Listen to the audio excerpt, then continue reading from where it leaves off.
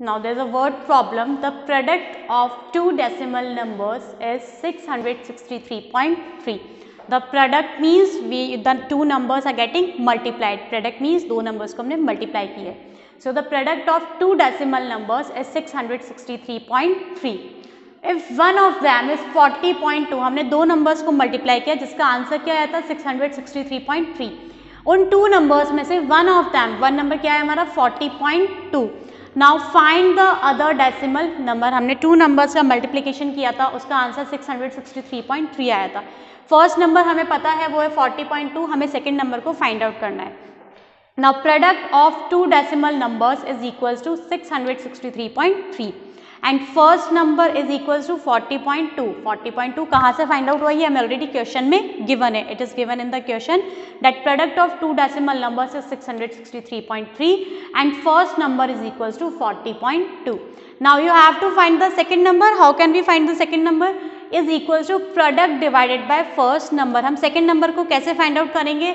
जो प्रोडक्ट आया है दो नंबर्स को मल्टीप्लाई करने के बाद जो रिजल्ट आया है, जो प्रोडक्ट आया है उसको हम फर्स्ट नंबर से डिवाइड कर देंगे. 663.3 divided by 40.2. Now you have to first convert this 40.2 into a whole number. हमें 40.2 को whole number में convert करना है. हमने अभी learn किया है. 40.2 has one decimal place. कितनी decimal place है? There is only one decimal place. So you have to multiply it by 10. कितनी decimal places है? One decimal place. It means आपको 10 से multiply करना है.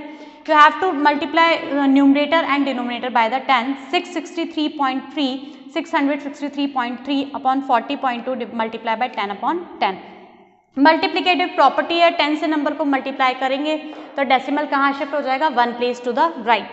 666 डेसिमल कहाँ शिफ्ट होगा? After this 3. और 40.2 में डेसिमल कहाँ शिफ्ट होगा? After this 2. So when we multiply 663.3 by 10 we got 6633 and when we multiply 40.2 by 10 we got 402. Now start dividing this number. Start dividing 6663 by 402. So start dividing 6633 by 402. 402 multiplied by 1 we got 402. We have to subtract this 402 from 663. हम क्या करेंगे? सबसे पहले 402 को 663 से subtract करेंगे. Then we got 261. Now you have to bring 3 down. Bring 3 down. A number smaller than 2613, which is 2412.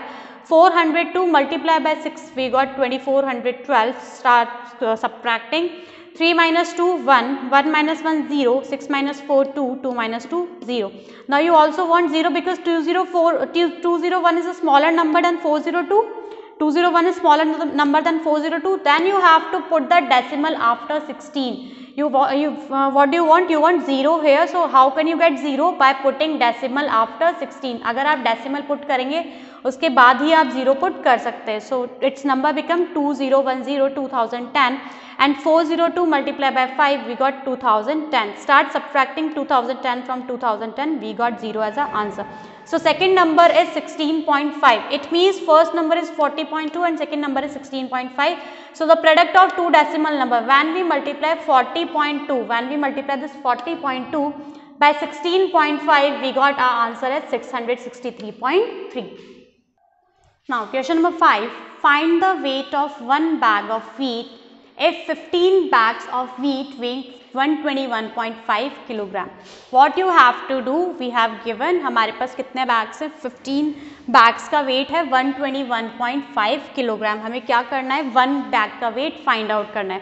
15 bags of wheat हमारे पास हैं जिनका वेट टोटल है 121.5 kilogram. Now you have to find the weight of one bag. एक wheat bag का wait कितना होगा? What is given? Number of bags is given. It is 15. There is 15 number of bags. Weight of 15 bags of wheat. कितना weight है 15 bags of wheat का? Which is 121.5 kilogram. 121.5 kilogram. Now you have to find the weight of one bag. हमें क्या find out करना है? We have to find the weight of one bag. One bag of wheat का weight find out करना है. कैसे find out करेंगे? We have to divide weight of 15 bags of wheat by number of bags. Weight of 15 bags of wheat को आप number of bag से divide करेंगे. Start dividing 121.5 divided by 15. क्या करा हमने? हमें एक बैग का वेट फाइंड आउट करना है. वो कैसे फाइंड आउट करेंगे? 15 बैग के वेट को हम नंबर ऑफ बैग से डिवाइड करेंगे. तो weight of 15 bags 121.5 and number of bags 15. So we divide 121.5 by 15. Start dividing.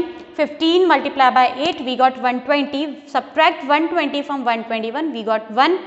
Put the decimal after 8. Bring 5 down. 15 ones are 15. Subtract 15 from 15, we got 0. So the weight of one bag is 8.1 kilogram. Look, we have given weight of 15 bags which is 121.5 kilogram. We have to find the weight of one bag. हमें one bag of wheat का weight find out करना था.